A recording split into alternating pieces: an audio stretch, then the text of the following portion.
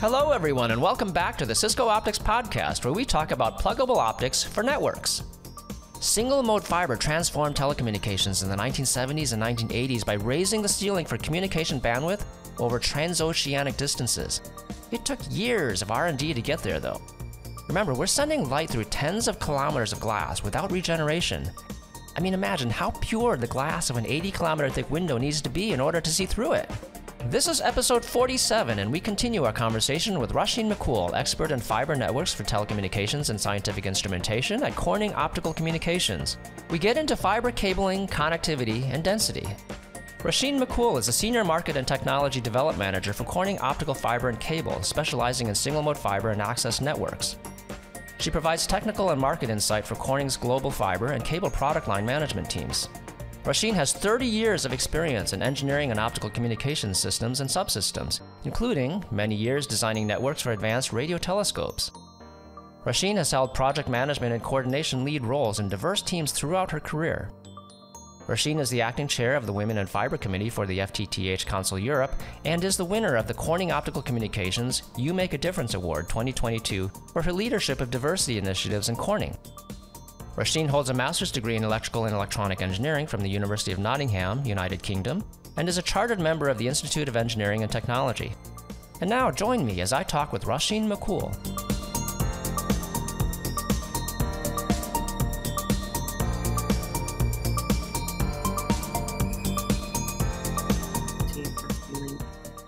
Well, let's get back to the fiber itself then. So you mentioned you have to be very aware of the various applications and the relevant parameters important for a specific application. So are there any other parameters, any properties of the fiber that are important that we haven't hit on yet? Yeah, so one of the things about fiber, and anybody at Cisco who's dealt with fiber, it rarely comes in its raw form, right? It rarely comes as a fiber. It comes within a cable. Right. And so how that fiber behaves within a cable is almost as important as the transmission characteristics itself, right? So one of the big network trends that has come up recently is density.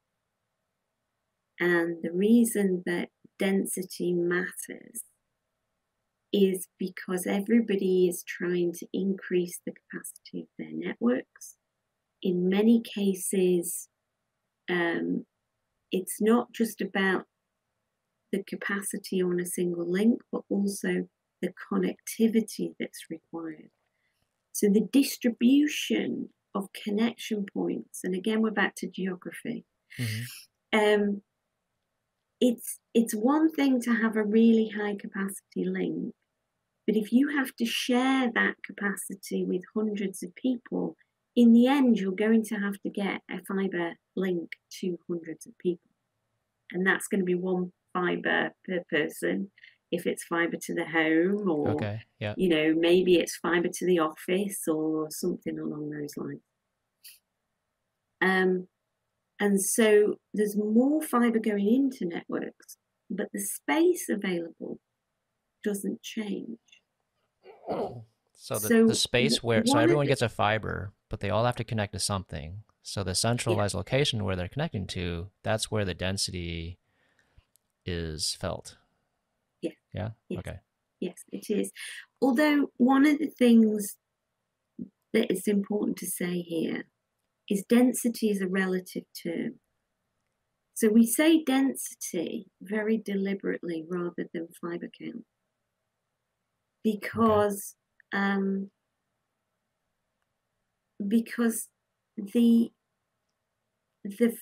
amount of space available within, say, the duct ingress on a data center is going to be much larger than the duct size available once you get out into some city and you've got to try and connect people via, and you're trying to put duct into city streets.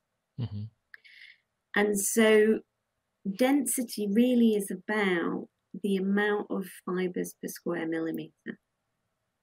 And it could be a really tiny, tiny cable that has 48 fibers in it, but still it has a really high density.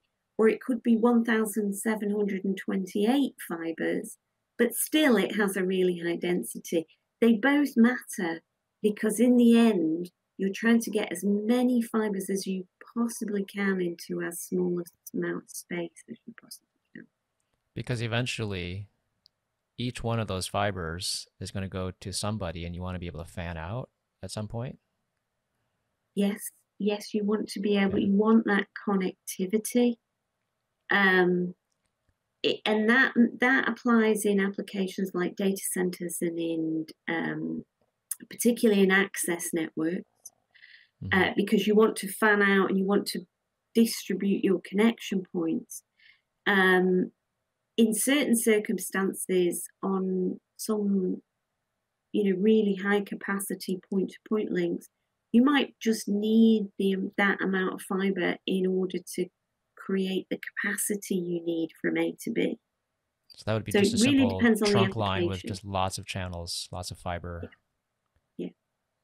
Yeah. Lots of fiber cores. Now, so why does the cable matter and why does density matter for fiber? Well, we talked earlier on about bend, and we talked about how you could bend a fiber and the light would escape through that bend once you get to a minimum bend radius. Once you get below that, then the light escapes. There's another kind of bend, which is microbend. Now, microbend is really very small perturbations on the surface of the fiber, which just create these losses. And one of the places that we see that is in very highly dense cables. It's really difficult to measure, so there isn't a microbend standard, but what we do know is bend resilient fibers maintain the light within the fiber far more effectively than those that aren't bend resilient. And so that can help with density. So for instance, Corning have this fiber called SMF28 contour fiber, and that's kind of our platform for density, where we're trying to get as many fibers in as small amount of space as we can. And that fiber has a bend resilience, which allows us to put it into cable, even very dense environments within the cable, and still maintain the fiber performance. So you're talking about having many, many fibers. We're talking like over 100 in a single cable. So there's a single jacket or sheath around it, but there's tons and tons of these glass fibers. And you're saying you've noticed that the more bend resilient fibers perform better in terms of loss than the less bend resilient fibers. And presumably there's some kind of, I don't know, the friction causing stress, like on a small scale, is somehow accumulating over the length of the fiber? Is that It's what you're saying? Very small. So microbend is defined as these very small perturbations on the fiber. And so obviously when you've got these very dense environments, you've got fiber that's packed in, and it particularly shows up at low temperatures, because at low temperatures, the entire structure of the cable will shrink. And so everything's just under, in a much tighter amount of space. Okay. And one of the things you can do is have a bend resilient fiber.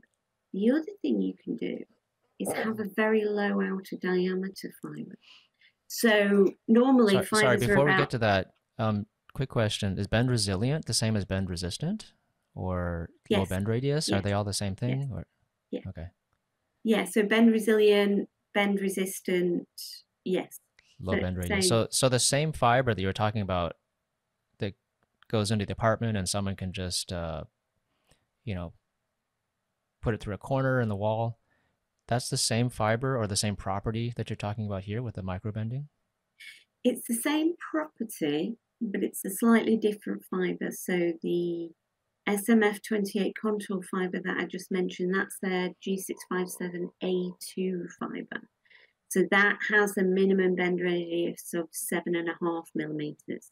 So not quite as extreme as the 5 millimeters we've been talking about, but still pretty close. Okay. Yeah. Okay. Sorry, you were talking about the outer diameter? Yeah, so the other thing you can do is to reduce the outer diameter. So why does that matter? Well, clearly, just if you're trying to get as much fiber into a small amount of space as possible, then reducing the outer diameter can give you that extra space. So single-mode fiber, standard single-mode fiber traditionally has had a 250 micron outer diameter. Once you've put the coating on the fiber and any colouring or marking, that fiber's 250 microns outer diameter. Okay. With the cladding glass itself is 125? That's correct. Yes. Okay. Yes. And then with some of the new fibers, those are low outer diameter fibers, and so they're round about between 190 and 200 microns in outer diameter. That gives you that additional space. So you get with the contour fiber, that's a 40% reduction in cross-sectional area compared to a standard single mode fiber. So that helps.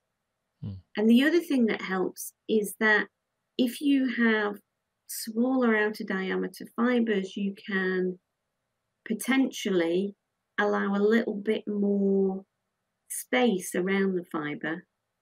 And that helps, with the microbend issues.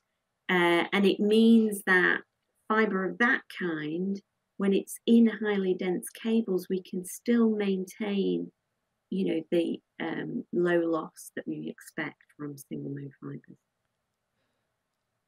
Okay, let me see if I can unpack this. So the fiber itself, you don't want to change.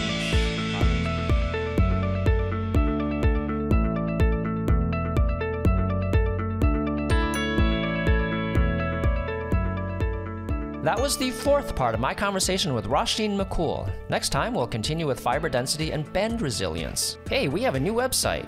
It's optics.podcastpage.io. That's optics.podcastpage.io. You can either listen there or use the same podcast platform you've been using all along. Please subscribe. Better yet, leave a review, especially if you use Apple Podcasts. Remember, we're part of the Cisco Podcast Network, where you can find other great Cisco podcasts too. We also have educational videos on YouTube. Just go to youtube.com and search on Cisco Optics. Thank you for listening. This is Pat Chow, Product Manager at Cisco Optics. The next episode is part 5 of my conversation with Roshene McCool. Until next time.